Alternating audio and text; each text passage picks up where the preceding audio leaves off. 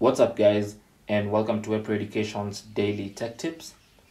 In today's tech tip, I'll be showing you how to factory reset your Oppo A95, basically to reset your phone and erase all the data.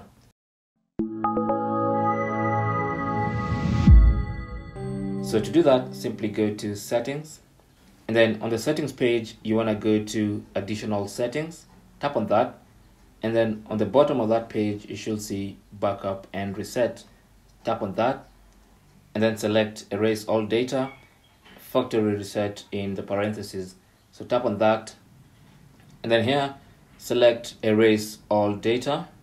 Of course, you'll be required to enter some kind of authentication, which is your lock screen password.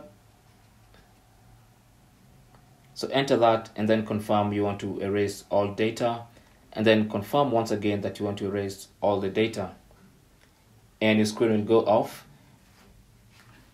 and it's gonna do its thing and restart your phone.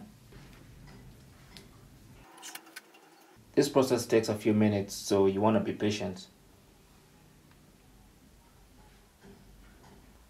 Thanks for watching. You can leave your comments and questions down below. Don't forget to share and subscribe for more tips. Until the next one, my name is Chris, and I'll talk to you guys soon.